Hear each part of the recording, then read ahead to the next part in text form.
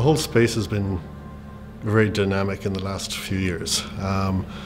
It's gone from companies not sure whether they want to get into the market. Will the market be fast? Will it grow fast enough?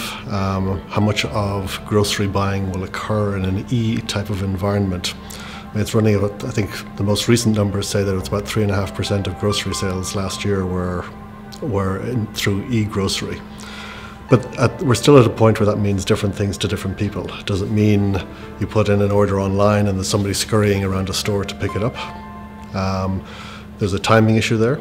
And some companies like Walmart are seeing that there are aisle congestion issues. One Walmart executive said last year that one of the challenges is that they're seeing congestion in store aisles, and their most profitable customers are customers who go and do the work themselves.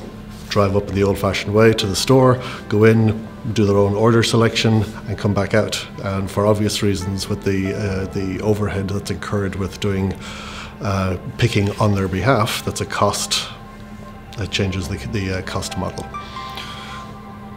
So different companies are looking at different ways of how they deal with this. Do you do the traditional grocery distribution?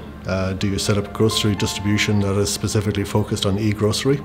Or do you do store-based, add technology to stores? There's a variety of ways of looking at it. The jury is still very much out on what the best model is. Companies, a lot of experimentation. It's a very dynamic and exciting time as a result, both for people who are technology providers and also for grocery companies. I worked with a company last year who was very much trying to figure out from a strategic level, what are they going to do? How will their customers react? They have customers in very small towns, stores already in very small towns, and then they also have stores in very large cities.